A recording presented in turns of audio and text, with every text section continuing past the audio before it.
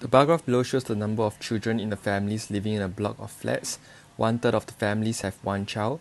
Draw and shade a bar in the graph to show the number of families with one child. So therefore, okay, what I want to do is to calculate the number of families, okay, that doesn't have one child. So number of families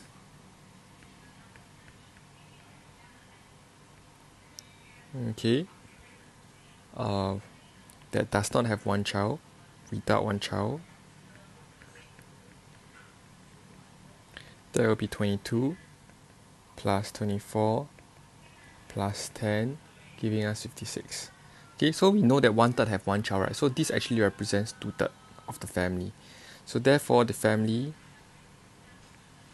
with one child will therefore be 56 divided by 2 units times 3. Okay, and that will give us the total. Okay, but alternatively, okay, what I want to do is 56 divided by 2 units. Okay, 1 unit would represent, okay, 28 families.